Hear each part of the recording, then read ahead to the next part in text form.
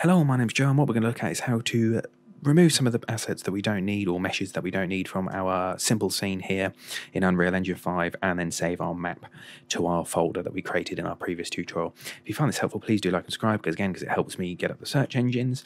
So what we looked at last time was create our folder structure, which is something similar to this. Now we're going to clear out some of the stuff here, well, a lot of it, to be honest, apart from our character and floor, and then save the project. So what we do to get rid of the stuff is just click on whatever you want to do, get rid of, sorry. So in this case, you just follow along with me and then just hit the delete key.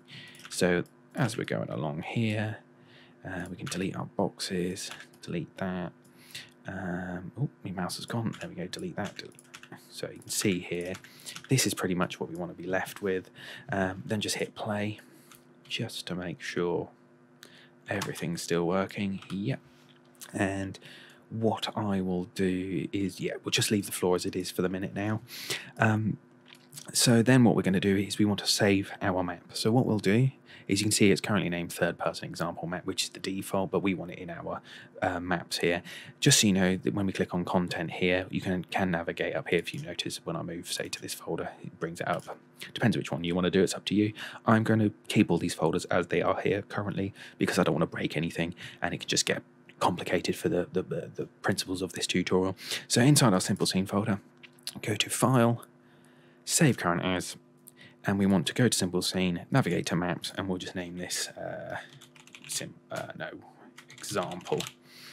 And then when we go to our Maps folder, we've got Example in there, and you'll notice that now we've loaded the Example folder. Now by default, Unreal will open the other map that we had opened, which I believe is in here. It's going to open that, excuse me for yawning. I'm going to open that, and obviously we want it when we open Unreal that it goes to our map, otherwise we could be working on the wrong map and it gets messy. So how we can do that is we can either go to Edit, Project Settings, or Settings, Project Settings. So they both take you to the same thing. So then we want to go under Project, Maps and Modes, and you'll see here, I've already set mine, but by default it would have been like that. So we want to go to Editor Startup Map and Game Default Map and go that, and that's done.